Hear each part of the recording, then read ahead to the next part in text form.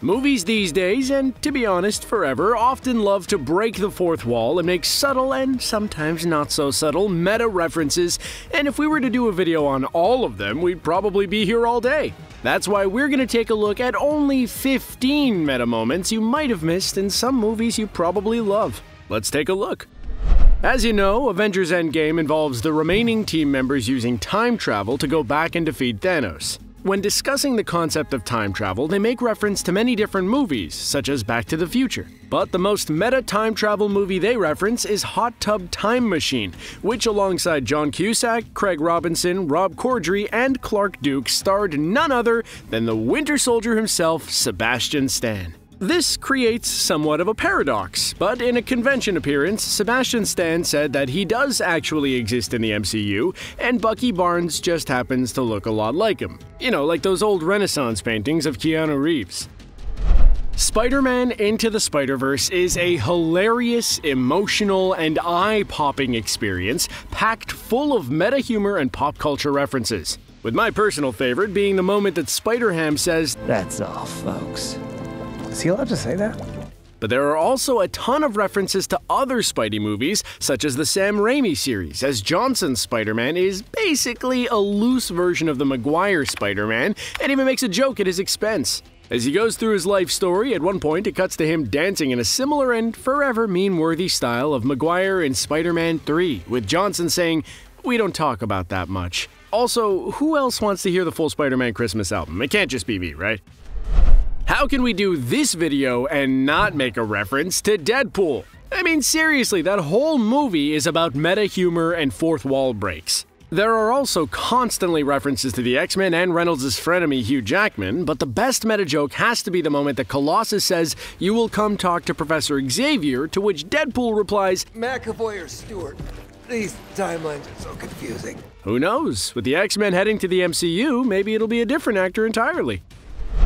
Wreck-It Ralph is another one who makes tons of pop culture references and to the video game industry. But in the sequel, Ralph Breaks the Internet, they go even further, with Ralph and Vanellope stepping into the internet and finding themselves on Oh My Disney amongst a slew of other Disney characters. But the most meta references come when Vanellope steps into a room full of Disney princesses, including Ariel, Elsa, Moana, Pocahontas, Rapunzel, Tiana, and Snow White, just to name a few. But the references only go up from there as they go through the typical Disney princess tropes, and is a fun scene for anyone who's a big Disney fan.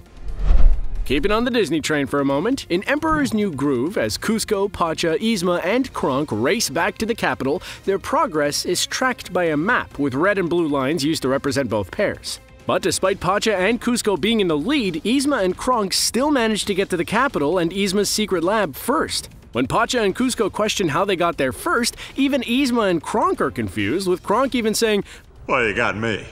By all accounts, it doesn't make sense."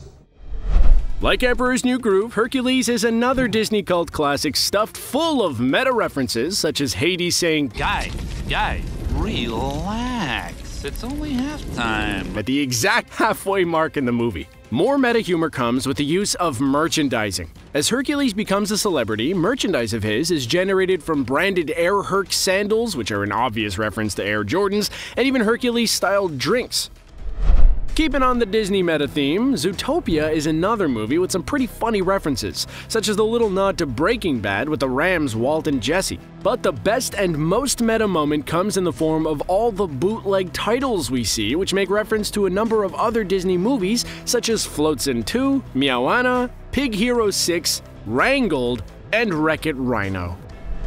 Now moving away from Disney, but keeping on with beloved animated movies, Shrek is another movie that is constantly poking fun and making subtle jokes that break the fourth wall. While there are loads of subtle references to movies and shows like Babe and Cops, the best meta reference has to be Duloc and how it parodies Disneyland with all the merchandise shops, lines to get in, and the It's a Small World gag with the small dolls.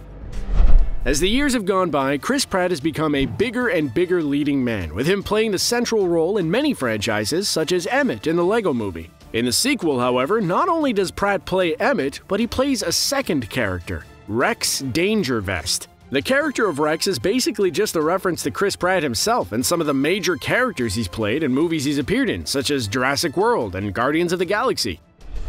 What makes Christopher Nolan's mind-bending movie Inception even more detailed is the fact that the whole movie is basically a reference to movies and movie-making inside of a movie. As Cobb walks and talks with Ariadne, he basically details cinema and the spectacle of film. The members of the heist can even be seen as particular members of a film crew, and the movie even opens with the main character pitching the story's central concept. Edgar Wright's Cornetto trilogy is one of the most hilarious and beloved trilogies for many reasons, but one of them is its heavy use of foreshadowing. In Shaun of the Dead, Ed basically details the whole storyline of the movie as he plans out the next day, while the World's End opening montage, where Gary recounts the gang's original attempt at the Golden Mile, basically lays out the plot of their second attempt beat by beat. But one of the best meta references comes in the sequel Hot Fuzz, when they reveal the plot twist immediately in the moment Nicholas says, "With respect, sir, you can't just make people disappear." To which the chief inspector replies, "Yes, I can. I'm the chief inspector." Like Deadpool, Monty Python and the Holy Grail is another hilarious movie with tons and tons of fourth wall breaks, whether it be future characters telling present characters to get on with it, the endless running night scene, or references to the Pythons' acting or writing, or just the ending in general when they all get arrested. But one of the best moments comes in the use of sound effects, with the Pythons using coconuts knocking together to emulate the sound of hooves. Apparently, the plan was originally to have horses in the movie, but due to budget constraints, they had to instead opt for an extremely meta and hilarious joke. The Muppets are another group of comedic geniuses who love to break the fourth wall and have done so for some time in the likes of movies like Christmas Carol and Treasure Island. The film itself is mainly presented within the framing device of the characters watching a movie, but there are also a number of other direct fourth wall breaks, with Kermit telling Fozzie not to bore the audience, Sweetums literally breaking the fourth wall, and Animal, like Ferris Bueller, telling the audience to go home at the end.